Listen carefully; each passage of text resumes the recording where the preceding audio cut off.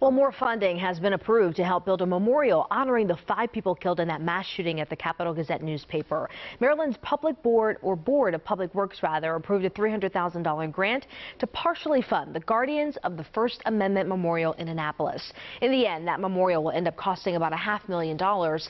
That memorial is still expected to be complete before the dedication on June 28th, which will mark 3 years since that shooting.